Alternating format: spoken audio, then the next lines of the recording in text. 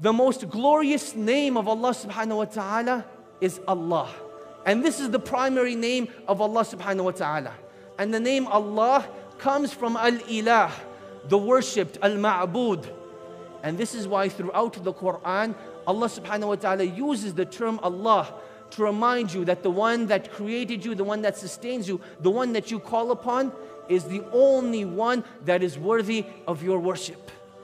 This Lord that we talk about, Allah, He is Allah because He possesses every beautiful name and every beautiful attribute. Allah subhanahu wa ta'ala is Al-Wudud, the loving and the beloved.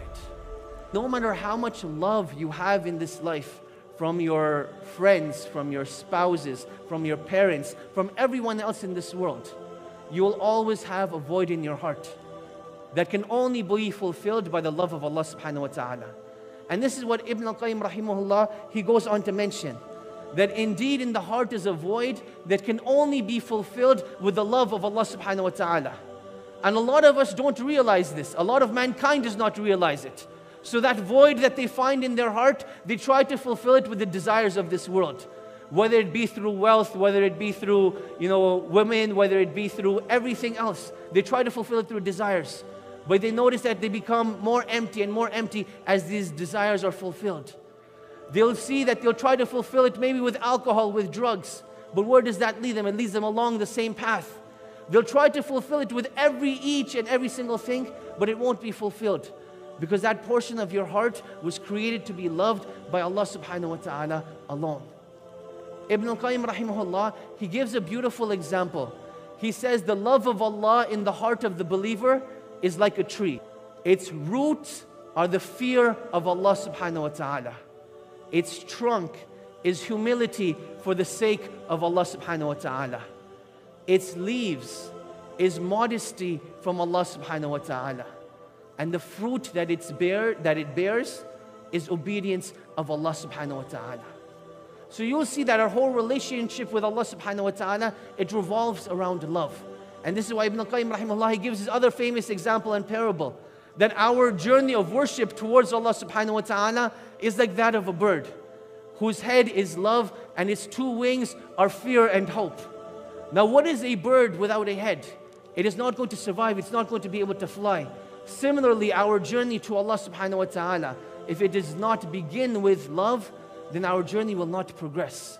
And that is why I began with Al-Wudud, to remind us of this, that Allah subhanahu wa ta'ala loves us and He wants us to love Him as well.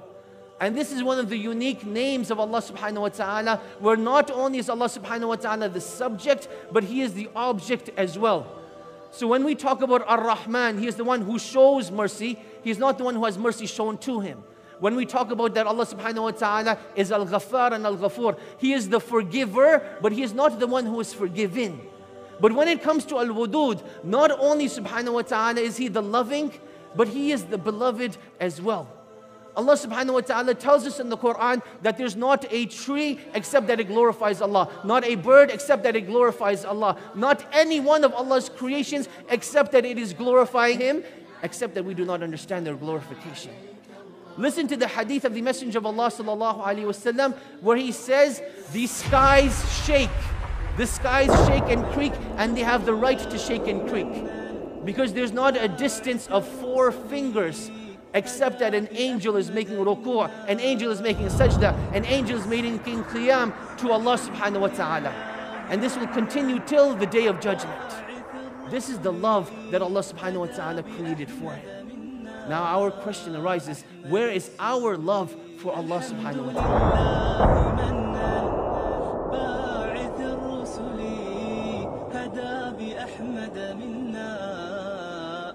السبل الحمد لله منن باعث الرسل هدى بأحمد منا